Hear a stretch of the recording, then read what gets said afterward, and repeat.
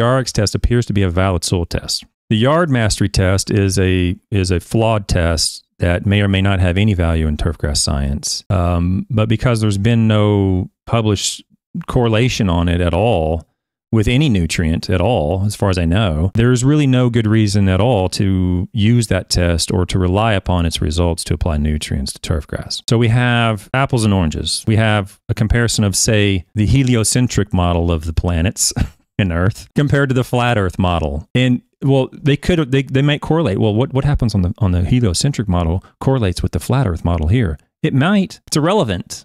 Doesn't matter. The heliocentric model is the model that is an established fact. The flat Earth model is ridiculous and not proven at all. And that's what happens with these two tests.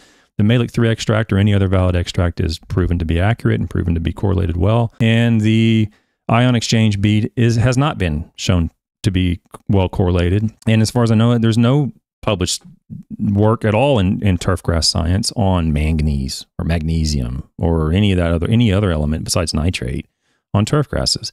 So we're starting off with a false equivalency. They're equating these two tests as if they're somehow both valid, and they're not valid. Only one is valid.